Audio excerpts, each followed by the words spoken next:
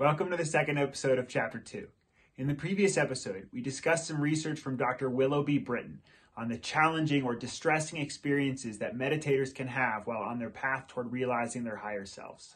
In particular, we saw that many are confronted with traumatic memories from their past, memories which are often accompanied by somatic energy or energetic sensations in the body. We're going to begin today by hearing the story of Dan Lawton, whose experience parallels in many ways that of David from the last episode. Then we're going to dive back into Britton's research and see what, if anything, a challenging meditation experience might share with psychosis.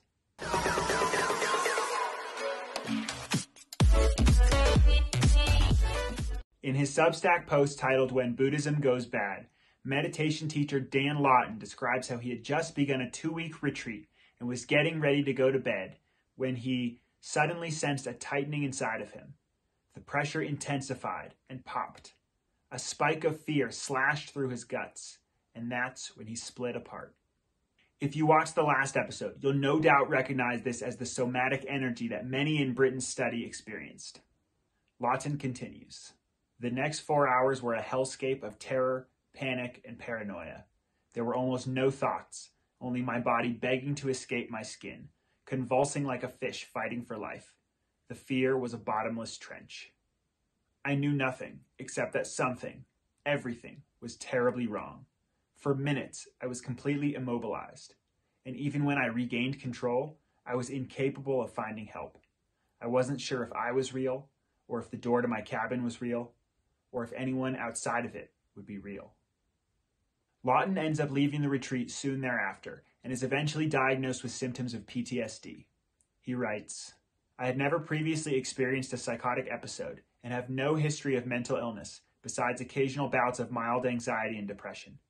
And I didn't have a history of any major trauma prior to the retreat. In that way, Lawton is similar to a majority of participants in Britton's study, as only 1/3 of them had any psychiatric history and less than half reported a trauma history. And with regard to psychiatric history, the researchers note that if an alternative cause such as medical illness or pre-existing psychological conditions could have wholly accounted for the experiences reported, then these subjects failed to meet causality criteria and were excluded from the study. So what could be going on here? How could meditation have caused what Lawton describes as a psychotic episode? And is it related to David's experience of psychological hell, where an intrusive thought commanded him over and over to kill himself? I don't know. What we do know is that according to the data from Britton's study, the sheer terror that both men experienced was incredibly common, with 82% of participants reporting fear, anxiety, panic, or paranoia. Why is this happening? Isn't meditation supposed to reduce anxiety? Well, if you accept the premise that meditation tunes one into the psychic realm, much like psychosis and psychedelics, it actually makes a lot of sense. Think of the cold stab of panic that can appear during a psychedelic journey, or the paranoia that frequently accompanies cannabis use. By the way, cannabis is not a psychedelic, but it is an entheogen, and thus also tunes one into the psychic realm. But we'll talk more about that when we get to the chapter on psychoactive chemicals, as the relationship between cannabis and schizophrenia is a big one. Anyway, back to Britton's study. Beyond the 82% of participants reporting fear, anxiety, panic, or paranoia, was there anything else worth noting? Why, yes! 10 points for Gryffindor! Just under half of participants reported delusional, irrational, or paranormal beliefs. Now, Britton and her team note that they had difficulty coding this category, as a particular belief could be appraised in multiple ways depending on the practitioner and his or her social context. This echoes what we saw in episode 2, where what constitutes a delusion in one culture is considered par for the course in another. But delusions are a big topic, and we won't really get into them until chapter 4. In the meantime, isn't it interesting how so many of these participants began to have paranormal beliefs while meditating? To be clear, nowhere in the paper do Britton or her team make the claim that any of these participants were psychotic, though this is in large part due to the fact that neither mania nor psychosis were phenomenological categories in our coding structure, even if practitioners or more commonly experts used such terms to describe an experience. Also, this couldn't be psychosis because they're only reporting delusions. It's not like they're hallucinating or anything. 42% of participants reported hallucinations, visions, or illusions. What? What is going on here? Why are so many of these people meditating having delusions and hallucinations? How is this not psychosis? What terrific questions! As you know, my view is that we stream consciousness. So think of these meditators as tuning into different channels or accessing data on frequencies beyond normal default consciousness. That's kind of the whole point of meditation, at least as I understand it, to get ourselves out of that egocentric mindset that we're always in, to change the channel that we're always watching. And when one starts to tune into these higher frequencies, one is going to encounter all kinds of funky stuff, such as paranormal phenomena, because that's the medium through which they operate. They exist on these other channels, these other frequencies of consciousness. Now, I realize for some folks that might have just gone in one ear and right out the other, and that's totally fine, okay? We're going to keep chipping away at this. Until then, we have more tangible issues with which to concern ourselves. For example, I'm here talking about all these delusions and hallucinations when a majority, albeit a slight majority, of the participants in Britain's study reported nothing of the sort.